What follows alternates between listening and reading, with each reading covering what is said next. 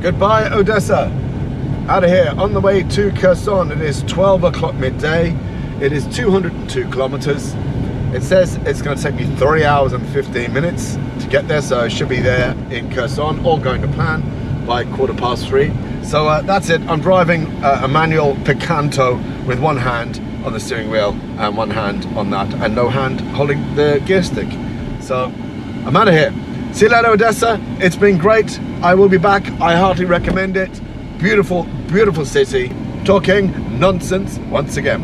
And I better, oh, I need to turn right up here and change gear and not hit this bus. Slava Ukraine! Slava Ukraine!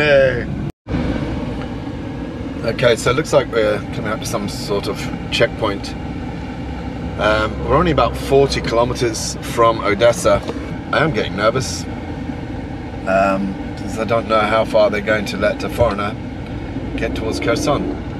And I'm in a Moldovan registered vehicle as well anyway, so... Okay, this is a checkpoint, so I'm going to stop recording. Okay, see you in a bit, bye-bye. I am cacking it. Okay.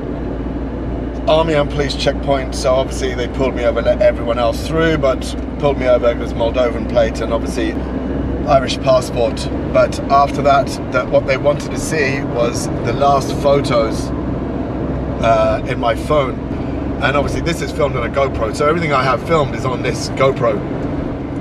But the phone I gave them was the one which I'm using for my sat-nav, which is that one there, which has bugger all pictures on it, like nothing, and only once by mistake.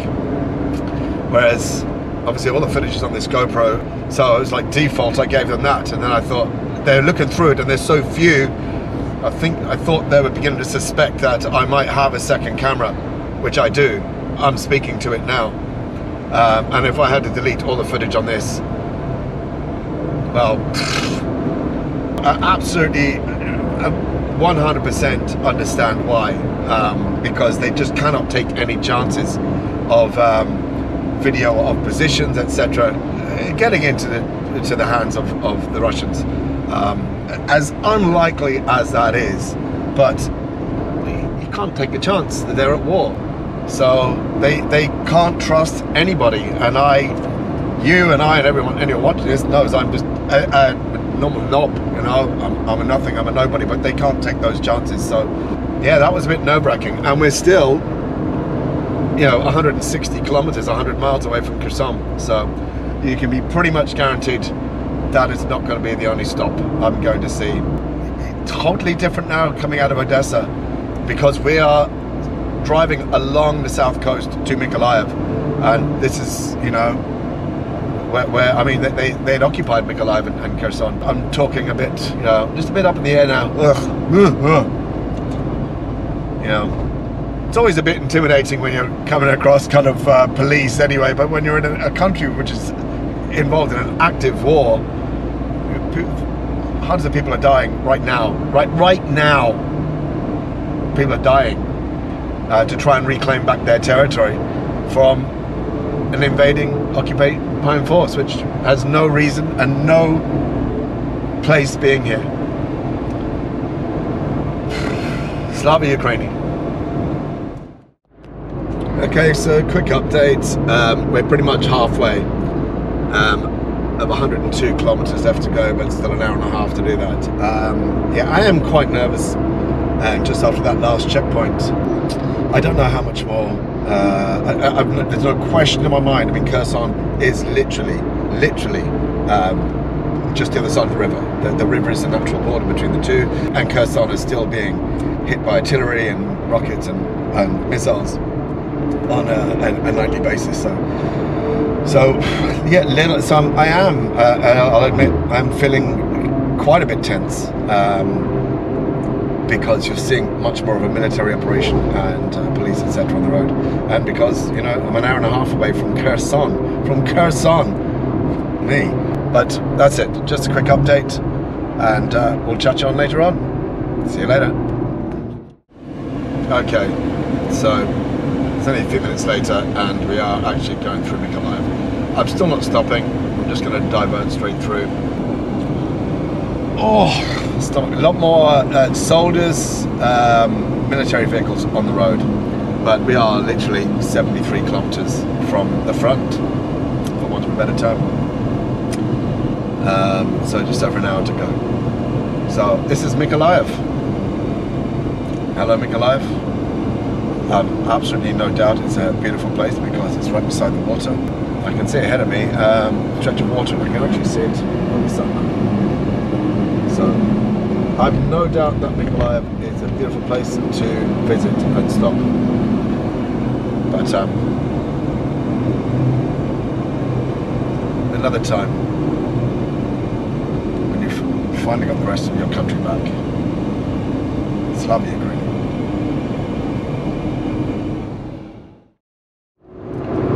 So we're about 20 minutes away according to Google Maps, and oh, my nerves are shot. My stomach is in knots. Yeah, it's still been more checkpoints, remnants of the war, like blown out petrol stations.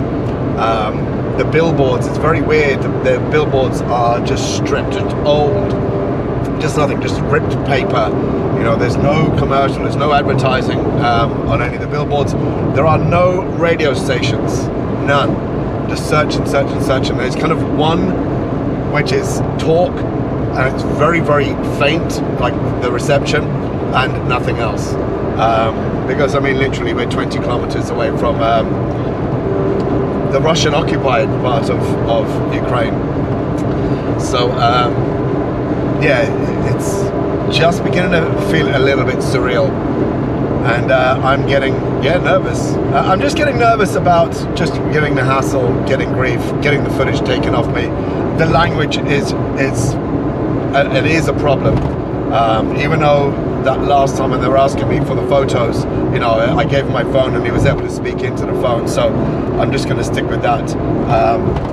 Because not a single word, I mean, I don't even think the word thank you or please is shared or known. So and I've never been in a country like, you know, that bereft,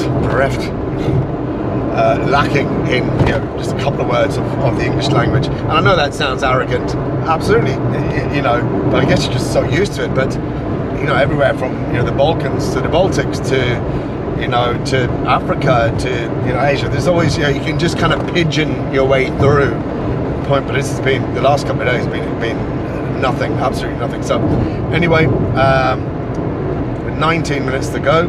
Keep fingers crossed we'll get back to Kherson and can get to my hotel handy enough, and we'll take it from there. So alrighty, Slava Ukraine. Oh my word, now it's getting real. We're 9k from my hotel, 4k from Kherson itself, so that was a big checkpoint. So again, obviously they pulled me over to the side and checked everything, but really cool. He knew a few words of English, but didn't understand what I was doing here. It just was, so he's asking me, do I have armor? Do I have helmet? And I said no, and he was like genuinely concerned. So I just kind of said, you know, I'm going to listen to people like you and people at the hotel, and I'll only go where and if it's to. But he was confused as to what the hell this gobshite Irishman was doing.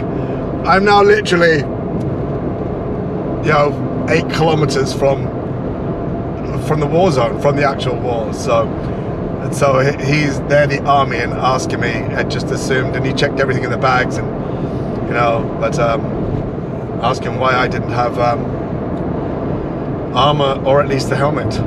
So, and was kind of shocked that I didn't. I'm beginning to wonder what the hell I'm doing here now. Seemed like such a good idea at the time. Again at the end, like, he wished me the best of luck. He said, stay safe, wish the best of luck, and you know, he went like that, and I just said Slava Ukraine, and like, you know, it was a good, you know, proper handshake, you know, that kind of the grip handshake kind of a thing. So Slava Ukrainian, he said something back so obviously there's a standard response. So I need to learn that. Cool. So this is coming into Kherson. Everything's just getting just a little bit weird. Okay, so I'm going to stop recording for a while because I really need to get my bearings. If I'm going to get my bearings anywhere, it's right now where I need to kind of work out where the hell I'm going. And you know, there's other cars behind, and you know they can see me. I don't want to lift the camera up too high. Whew. All right, now I'm going. Okay, bye-bye. GPS is having an absolute heart attack here. GPS can't take readings, so it's sending me everywhere here. It's so quiet. Turn left, then your destination will be on the left. I hope so. It is so quiet here. Hopefully there is a hotel. My hotel's down here. No, she's just sent me wrong again. In 150 meters, she doesn't turn know where I am. right. Okay, it is becoming an absolute pain because she hasn't got a clue where I am.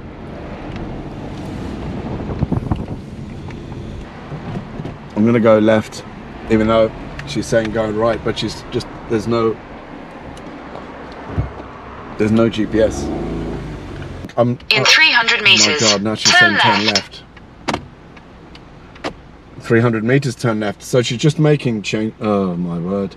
Getting a little bit frustrated here. Okay. Oh, turn left. now left again and left back. What the fuck? In 300 meters, turn left. Right, let's see. Turn left.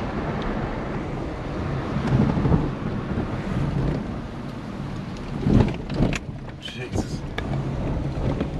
In 300 meters, turn left. Turn left, then turn left. We may have a chance of something.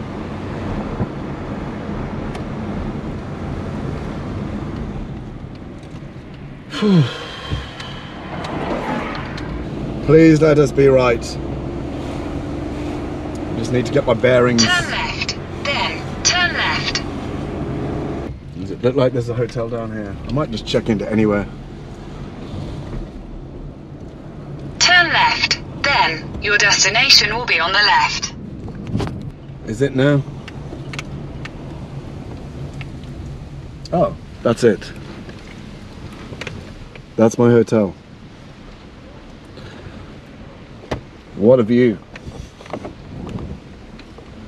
Okay. I'm gonna try and get checked in and see what the crack is. Back in a second. This is you can see is the hotel and my view. Whew, this is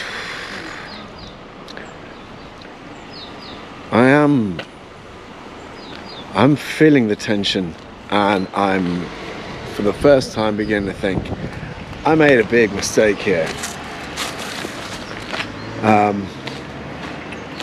Like even part of me was thinking, fuck it, even though the hotel's paid, jump back in the car, fuck off back to Odessa, go to Kiev. Odessa and Kiev, they're both safe. Go to Chisinau, get back to Moldova. Whew, people are looking at me. The few people that are here, you got to remember, so many people were evacuated from this city. There's a lot of people back home in Ireland and England, well, around the world, who came from here, from Kherson. You know, the Russians occupied when they invaded from March of last year, 22, and they occupied it right up until November of 2022, till the Ukrainians were able to kick them back out onto the other side of the river, which is that way. So we're going to go walk down that direction. So it's so empty. I mean, this is normally a big city. I think this city is about 250 to 300,000 people, but it's so empty. It's so dead. This is 4:25, but even for the last few hours since I've been here, there's been nothing. But I'm really feeling the tension. So the few people that are here just looking at me like, what the hell am I doing here? And I'm kind of getting the feeling that am I just doing this for a laugh?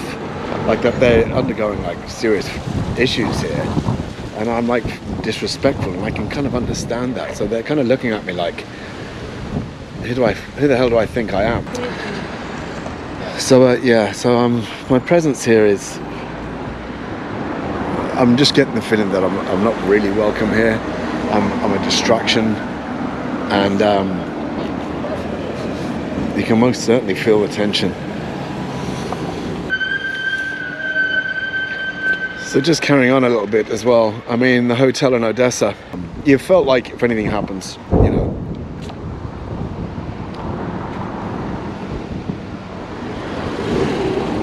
Do you hear that? Holy fuck.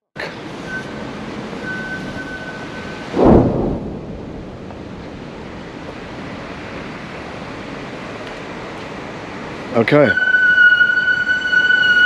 So I don't know what to do now. Do I go back to my hotel? I mean, there's no air raid sirens, so people are just carrying on. I was about to say that I kind of got the impression that if there was an air raid siren, no one's going to be coming to my room to tell me where the shelter is. Holy shit.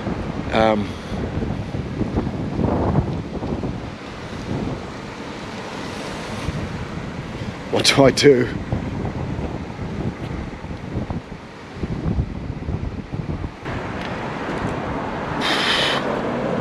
Wow. Okay. We'll keep walking down a little bit, see what the crack is. And there's just windows blown out everywhere. There's windows blown out everywhere. Okay, I'll carry on walking. There you go. That's the first sounds of live fire, for want of a better term. Whether it was rockets, missiles, artillery, I don't know. I've never heard them before in anger, so that was mad. Okay. Slava Ukraine. Okay. They're going off a bit regular now. God, they're loud. Just missed two there. Kind of an army 4x4 came up beside me. I thought they were like screeched to a halt, and I thought they were going to get out and tell me to do something, and they stopped as I was on my phone, and then they went on. You have literally no idea where or when a missile or a shell or a rocket is going to land. Am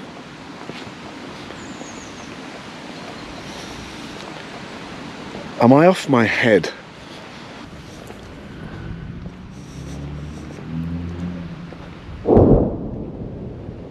Oh my God.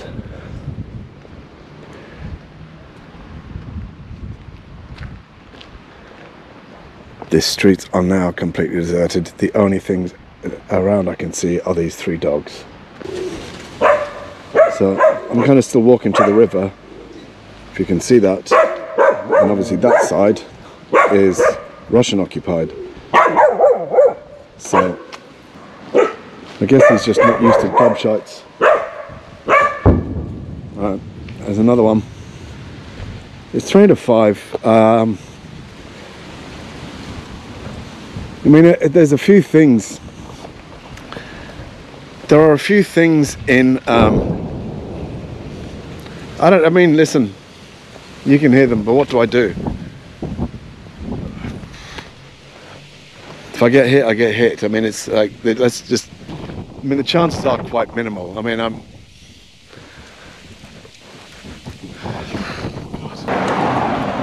So there's two things on this side. The dam, I'm going to try and see how far I can get to the dam. The dam that was blown up in June, which caused the whole entire city to flood and killed hundreds of thousands of livestock. Countless people lost their lives, causing billions and billions in damages, purely because it was a way of the Russians trying to slow down the Ukrainian advance. I mean, buses are still going, and this woman is out walking her dog. So I'm going to take it as read that You hear all the rockets and explosions. That's just Wednesday. So that's the crack. Well, fair play to this guy or girl, this place. They're still banging away. The new back pub. Music's still playing. Screw you, Putin. Might pop in on the way back. Throw a few quid their way.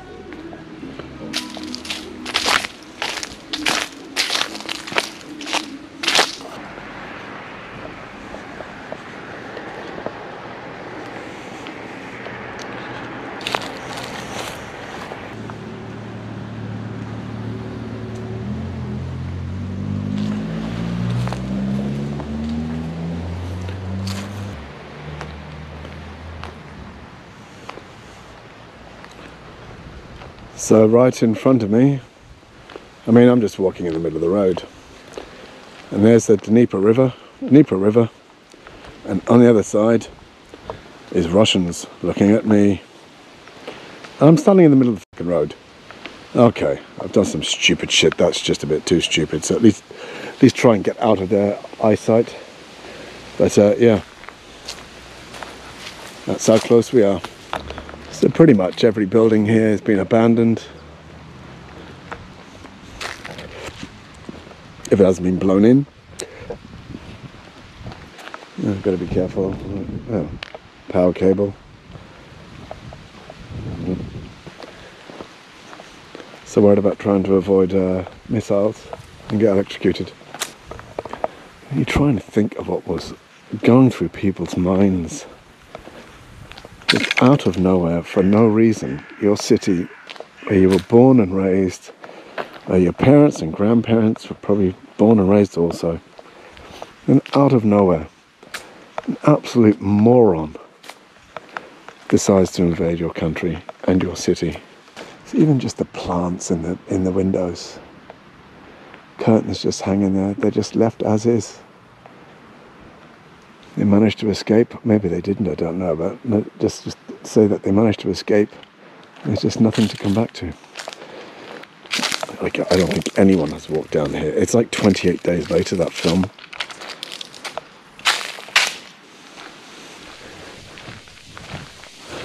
Oh God, getting nervous now. My stomach is turning because that's the river, and obviously there's all the barbed wire and barriers, so just more devastation. Skull and crossbones there. Danger, mines. Okay, so, I mean, some people would say I'm stupid, and they would be right, but, you know, I'm not that stupid.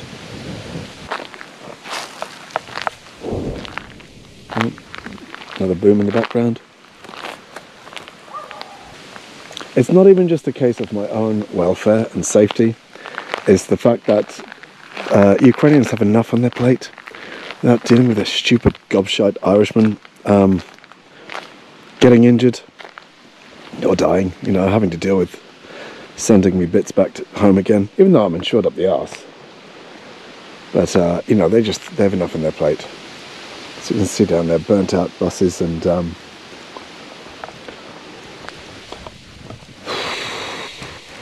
was a hotel with the water park outside.